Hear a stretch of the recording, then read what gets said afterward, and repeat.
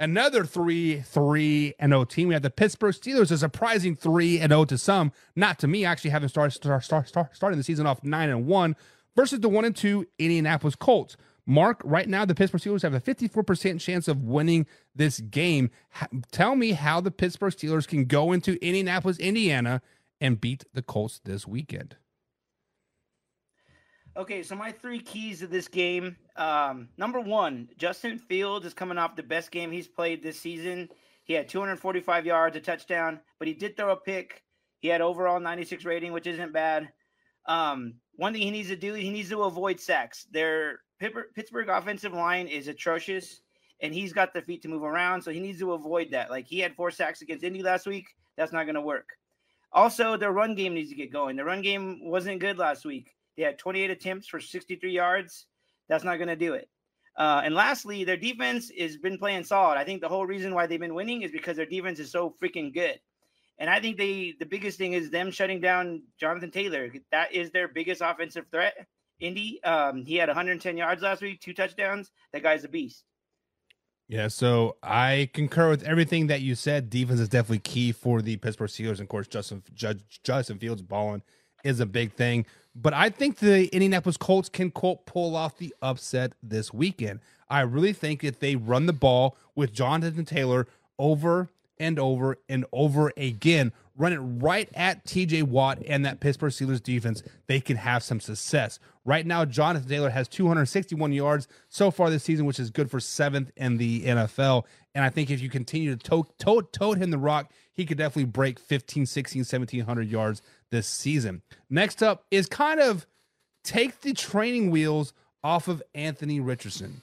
Yes, I understand you want to protect him from himself, but what made Anthony Richardson so great in college was his ability to roll the pocket and the ability to scramble when he needed, much like Lamar Jackson does, right?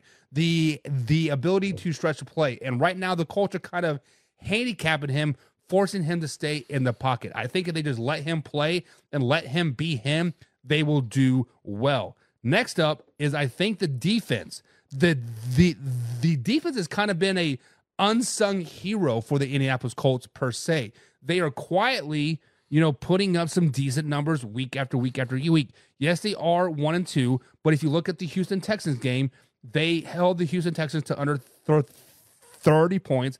They held the Green Bay Packers under 16 points, and then they held the Chicago Bears last week under 16 points as well. That defense is starting to click and get better and better and better. So let JT run the ball, take the training wheels off of Anthony Richardson, and let that defense just eat. Get pressure on Justin Fields, force him to make some upsets. So, Mark, I've given you my spiel. You giving me your spiel. Who do you got? Pittsburgh Steelers or the Indianapolis Colts in this week's game? Even though my spiel was about the Steelers, I think you're right. I think if they let off the chains of Richardson and let him run more than throw, because his accuracy is bad. It's really bad. So maybe if they could just get him going run-wise, that would help them. And I can see them giving the ball to Taylor a whole lot. So, yeah, I can see them winning. I'm going Indy. Yeah, I am going Indianapolis Colts as well, as I do have the Pittsburgh Steelers starting off the season 9-1 this season.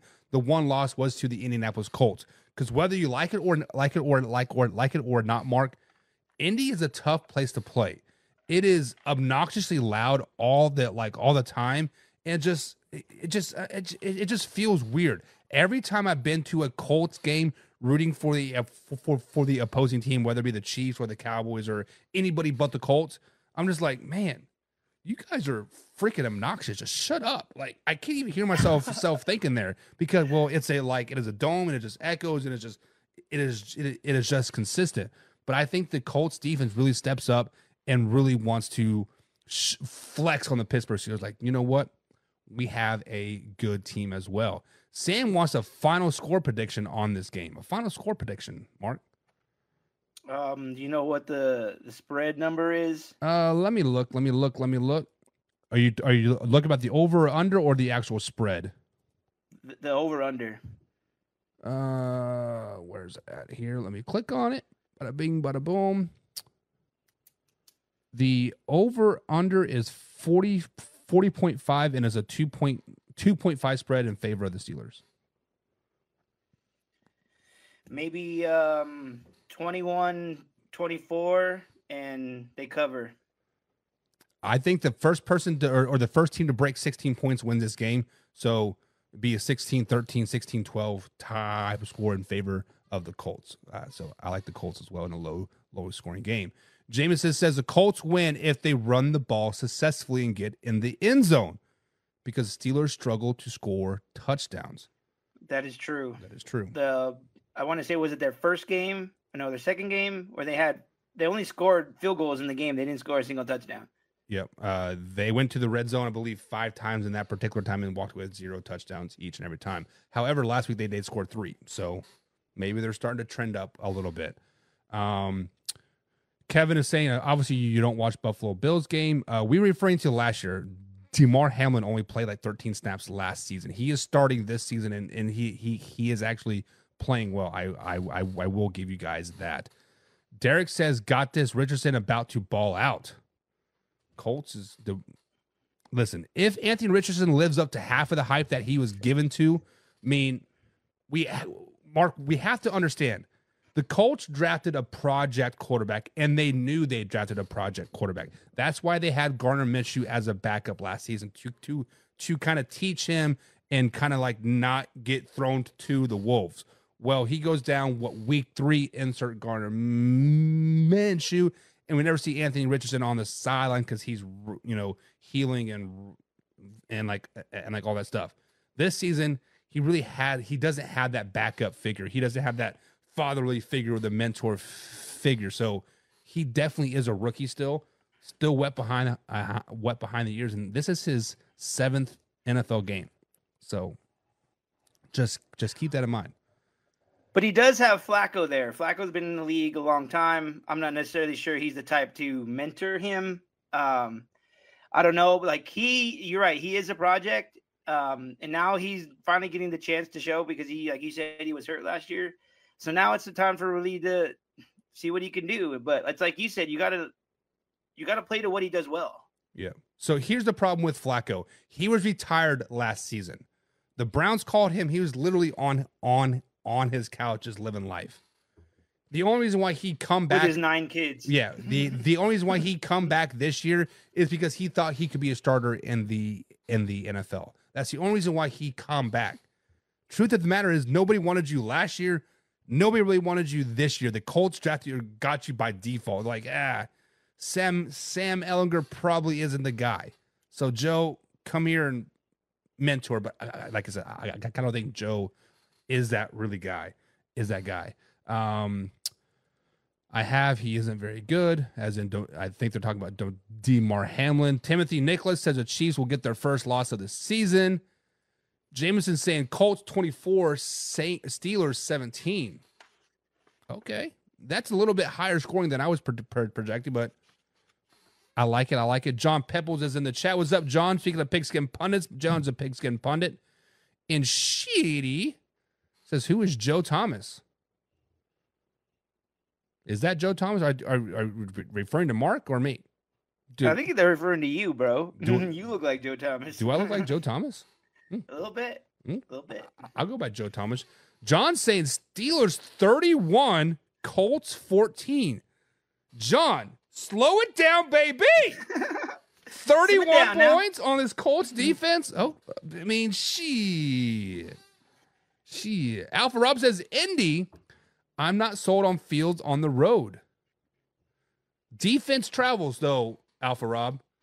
Steelers have a top 5. Actually, I believe they're ranked 2nd overall right now in the league. Defense travels. Chiefs are going 20-0, says Jameson. Of course.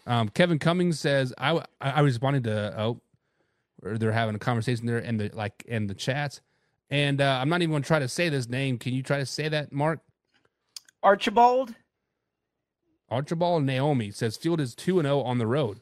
Well, duh, the Steelers are 3-0 this season. Like, I mean, it is. It is. Jameson says Falco should start and bring Richardson in to run occasionally. I don't know about that. So that's a false statement. Joe Flacco is like 38 years old. Yes, he did ball out for 4 games versus the Cleveland Browns. But look who the Browns played those last 4 games of the season. didn't really play anybody relevant. The only time they played somebody relevant, they got blown out, and that was by the Houston Texans in the playoffs. So there's a reason why Joe Flacco was retired last season. And I was actually just on a show earlier talking about this, about the potential of the Green Bay Packers doing this as well, Mark. They said, hey, they should let Jordan Love be the quarterback from 10 to 10 and then bring in Malik inside the 10. And I said, if you have two quarterbacks, you have no quarterbacks. And they're like, what do you mean by that? Mark, do you know what I mean? Like when I say if you have two quarterbacks, you have no quarterbacks? Yes, it means that they're both terrible, and there's a reason why. Like when you have a guy, you don't really need to worry about having two quarterbacks. So yes, yeah. So no. Yeah, you need to stick with one or the other. It's Joe Flacco or Anthony Richardson, one or the other. You can't have both. You can't have your cake and eat it too. I think, as my wife says. John says, "Get you some pigskin pundits." Of course. But guys, who do you got? Who do you got? Steelers or the Colts? Let us know in the comments below. Next up, we have a game.